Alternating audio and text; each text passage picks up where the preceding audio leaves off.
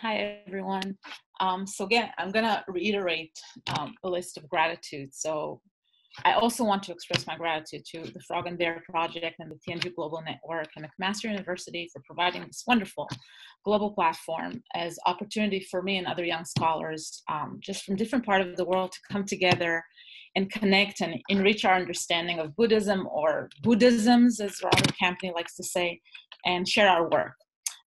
Vicky and Carol, I'm so appreciative of, your organization managing the program and for your thoughtful communication and your daily dedication throughout the program. I want to, again, thank the lecturers, Professor Chen and Professor Clark, and Professor Z and Professor Zin for your research and your patience and your, delivering great lectures despite the constraints of Zoom.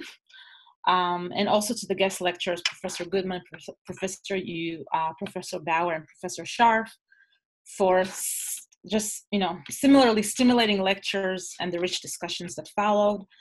And all the participants, I'm so appreciative of your presentations and questions and comments and this enthusiastic daily exchange and the sharing of resources on the chat. I'm really pleased that I had the opportunity to take part in this program, because especially now during this time of uncertainty, because I was originally supposed to spend the summer in Kyoto in the Japanese language program. And up until late March, I was eagerly visualizing a summer full of excessive consumption of Japanese food and kind of weekend trips to temples and parks in Kyoto. But unfortunately, because of our work, our work has this international travel aspect to it. So I'm sure we all had our share of disappointments and probably even real struggles in the last few months. So for this reason, I was really glad that I received the email, relating that this intensive program is about to take place, and it became something to really look forward to. Reflecting on the last 2 weeks, I feel that participating in this program probably enhanced my development as a scholar in both very tangible ways and maybe in ways that are probably not entirely known to me at this moment.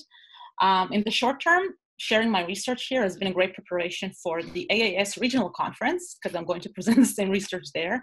So receiving feedback, was very valuable and helpful. More generally, the past 2 weeks, I've been exposed to subjects of research that would probably, if it wasn't for this program, I probably wouldn't have had the chance to learn about in such depth.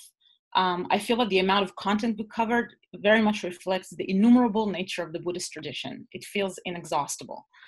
However, now that I know more about Buddhist networks and economical aspects of Buddhism, and about the nitty-gritty of the Vinaya law, and about the landscape of Buddhism in modern China, and about the remarkable Buddhist art in Kucha, this new acquired knowledge has the potential to inform my own work and possibly even open new avenues of research to me. Similarly, I've learned so much from the wealth and breadth of research presented here by the participants, and from the questions and reflections you raised during the discussions.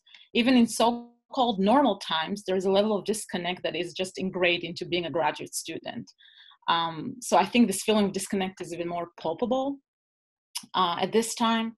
Therefore, what this program has provided so effectively, and what I value and cherish most, is the opportunity to interact with and learn from scholars from different institutions and backgrounds, and just coming together despite travel restrictions and despite logistical hurdles to sustain and nourish this intellectual common ground that I feel we all very much depend upon. To the participants, I hope that we can remain in touch in the long run and perhaps even create our own Buddhist network just to continue our conversations and support each other. And I hope I can meet you in person in another Frogbear summer program or even other academic events or forums. I wish you all for now good health, and just looking forward to seeing your future work. Thank you, everyone.